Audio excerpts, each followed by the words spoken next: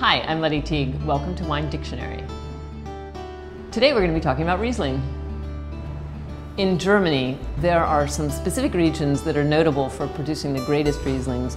The Mosel, the Rheingau, the Pfalz, and the Nye. The vineyards are perched atop of some very, very steep hillsides.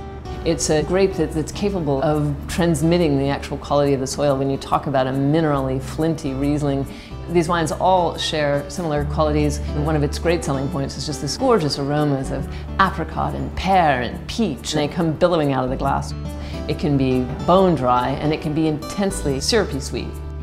Actually, one of the best ways of telling if a German wine is going to be sweet or dry, if you can't read German, which is probably to say most American wine drinkers, is if you turn the bottle over and check the alcohol level. If the alcohol level is, say, between 7 and 8%, that's probably going to be a fairly sweet wine. It's going to be, should we say, off dry. At 12.5, that's going to tell you that wine is going to be dry. If you don't know what Trocken means and you don't know what Kabinett means or Spätlese, check the alcohol.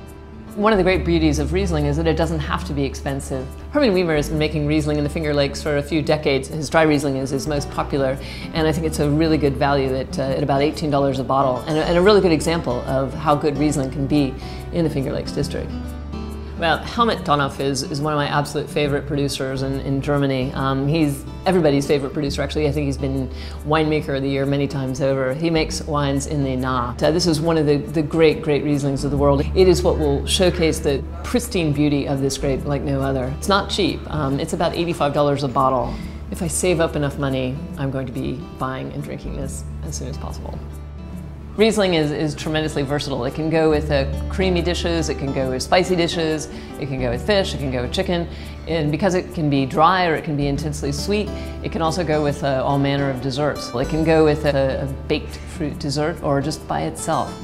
It's one of the reasons why sommeliers love Riesling so much, is because, of course, they're in the business of matching food and wine. And because Riesling offers this incredibly wide array of flavor possibilities and profiles, it's just one of the great food wines of the world.